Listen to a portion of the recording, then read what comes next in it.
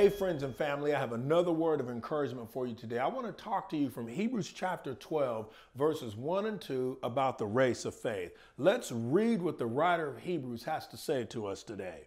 Therefore, we also, since we are surrounded by so great a cloud of witnesses, let us lay aside every weight and the sin which so easily ensnares us, and let us run with endurance the race that is set before us, looking unto Jesus, the author and finisher of our faith, who for the joy that was set before him endured the cross, despising the shame, and is set down at the right hand of the throne of God.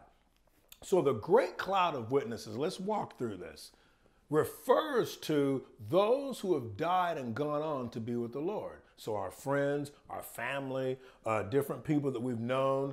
So in other words, these men, women, and children are up there and they're cheering us on. They're cheering us on. They're saying, look, let's continue to fight this fight. Let's continue to run this race. Let's not be distracted. Let's not be pulled here and there. So they're really encouraging us to move on. So there are a few things that I want to draw out of this passage of scripture to really illustrate what the writer of Hebrews is telling us. So he instructs us to do four things. Number one, he tells us to lay aside every weight. What does he mean by that? That's just any weight, anything that would be a distraction. So as I illustrate this, just to kind of give you an example, this is a weight. So there are things in our lives that could be weighing us down. There may be things in your life that are weighing you down.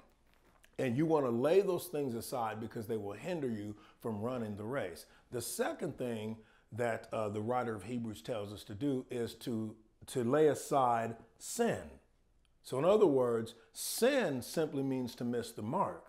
And these things are designed to hinder your spiritual progress and derail you in your walk with God. So it's important to lay aside those weights and lay aside sin. Number three, he says, run with endurance. Run with endurance. In order to run with endurance, guess what you have to do? You have to lay aside weights. So let's go back to our illustration of this. Imagine if you were running in a track meet, okay? And you've got this weight tied around your ankle. Think about this. It's tied around your ankle and you're trying to run.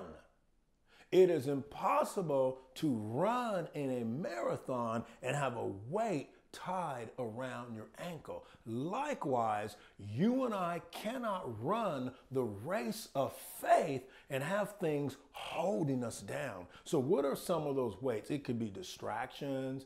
It could be the cares of this world. It could be pride is a weight. You know, unforgiveness is a weight. In anything outside of the word of God, it's not always sin, because sin is a weight, but then you have those things that simply distract you from your focus, distract you from serving God. And so running the race of faith requires us to run with endurance. So in other words, running with endurance means that quitting can never be an option. Quitting can never be an option. So you've got to cast off these weights so you can run.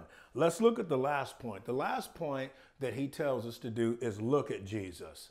Now, the word look in the Greek language signifies undivided attention. It means to look away from distractions in order to fix one's gaze on an object. In this context, it means to have eyes for no one but Jesus. So in other words, in this race of faith, we are looking at Jesus just like this. It's almost like I'm thinking of the term where you have very focused vision. I'm not looking to the right. I'm not looking to the left. I'm not looking behind me.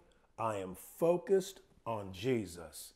So that kind of attention is essential. Our success hinges on our willingness to look at and follow the example of Jesus in every area of our lives. So think about this. When you feel like giving up, you want to remember what the scripture tells us in verse 2. It says, looking unto Jesus, the author and finisher of our faith, who for the joy that was set before him endured the cross. So you and I are the reason why Jesus never gave up. He saw our redemption. He saw our salvation. So that joy caused him to endure. He had a goal to set for. Likewise, there is a joy that is set before you and I.